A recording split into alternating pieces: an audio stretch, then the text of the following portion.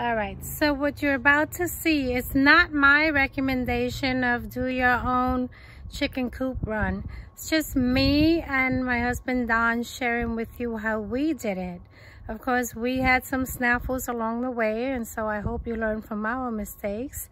And we also had the advantage that we have a lot of power tools, and so some of the work was easier because of that. We bought this chicken coop from Agway. It's big enough for 6 chickens.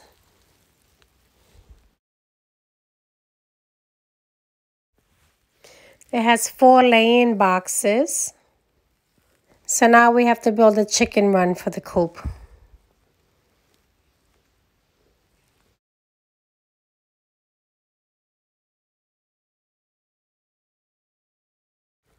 We use these post hole diggers to dig the holes for the 4x4 post.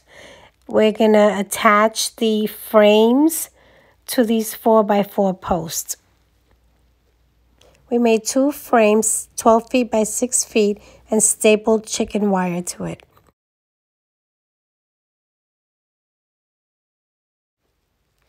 We set the 4x4 post in with dirt and rocks, no cement.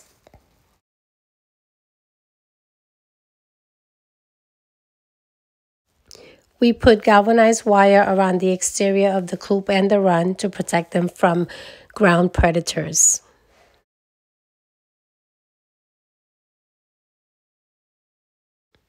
Don rigged this genius system of a pulley system to keep the door closed.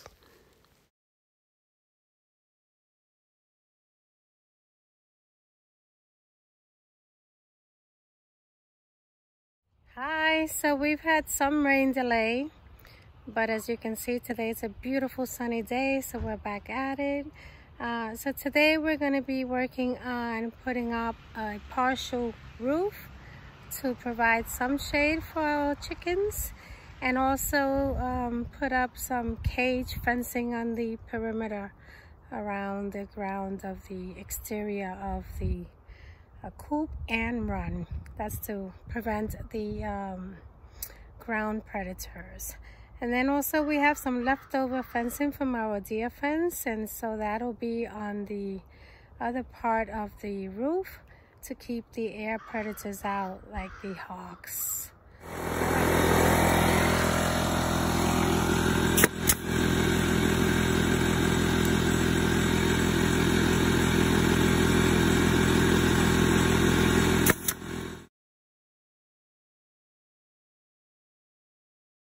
The top is covered with plastic fencing that we had left over from our deer fence, so we just stapled it all around the top.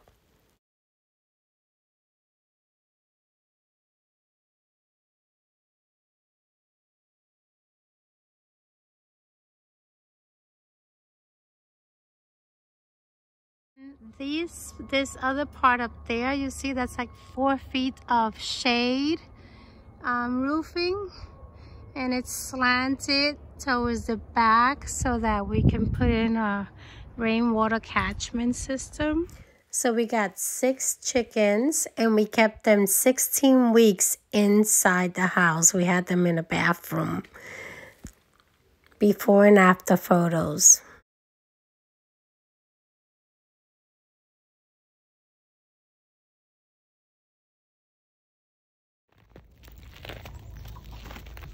Let's see, now I gotta give you a treat, right? Look at that one sliding. They slide on the... Check. Oh my God, you're sliding. You guys ice skating? Oops, it's very slippery here. Oh, I better not fall. Guys, go inside. Go get a snack. Woo! I almost fell. Go get a snack. Go. Go get a snack. I'll leave the gate open so you guys can come back out. And good girl. Where are they? Well, they're out and about. Let's see how far they've gone this time. So we leave the gate open for them. And then in the evening, they settle in, they come back. Let's see if I find them. Well, this morning I got 5 eggs, so that means that one of them owes me an egg. And let's see if there's one in here. Nope. Nothing. Okay. Where could they be? They're nibbling on something over there. So they're smart. They stay underneath the trees so that the hawks won't get them. Hello. Oh my God, look at this green pasture. You got away from the snow. You've come a long way, girls, since you were 2 days old. How beautiful. You want to come say hello? So this one is Bori, which is short for Boricua. And Boricua means Puerto Rican. That was the original Indian name, Borinquen. So that means the people from Borinquen were Boricuas. And then this one is Goldie. She's a little bigger. And the white one back there is, I don't know, either Elsa or Olaf. I have a hard time telling the white ones apart. And then my favorite, yes, I have a favorite, Toots. Toots, come here, Toots. She's very smart. Toots is the speckled one back there. Hi, Toots. That's Toots. Oh, I'm so glad you found this spot, girls. You're doing great. Finding a lot of little protein treats. And this is Cleo. Cleo has the most beautiful feathers, these iridescent feathers. And she's the lowest in the pecking order. I'm not sure why she let that happen, but she yields to all the rest. And they literally take food out of her mouth.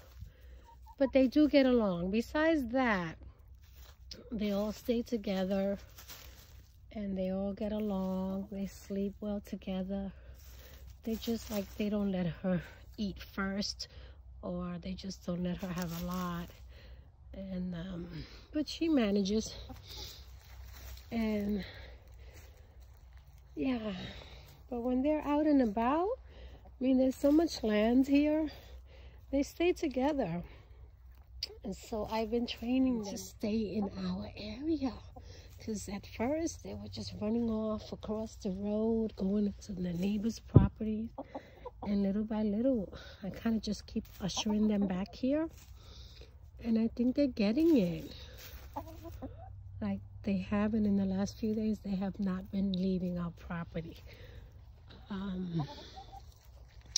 Yeah, so maybe we don't have to put up a fence. I hate to have fences.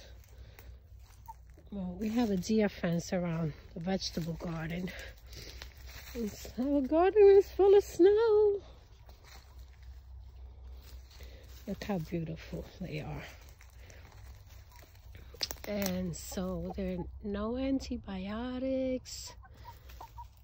All organic food. We buy them, plus what they harvest out here in nature. Good going, girls. They're good layers too. They're laying nice big eggs. And Cleo here owes me an egg today. Cleo, where's your egg for today? And she lays the biggest and the darkest, like almost a chocolate brown. Beautiful, beautiful, beautiful. So there you have it. Where are you going off to, girl?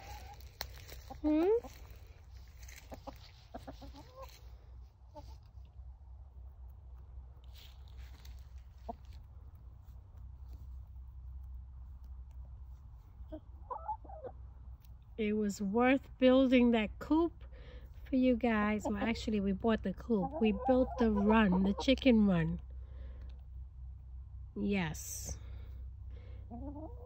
Look at you.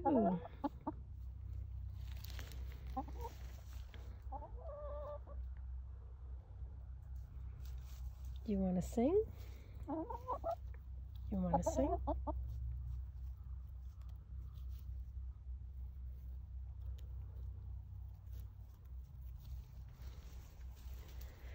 So come springtime, I'm going to invite some people over with their kids, and so that the kids can go to the coop and pick the fresh eggs. I'm going to teach them how to fry an egg out in the wilderness, outdoors, as if you were camping with a small wood fire. And the kids are going to have to figure out who's the lowest and the highest in the pecking order.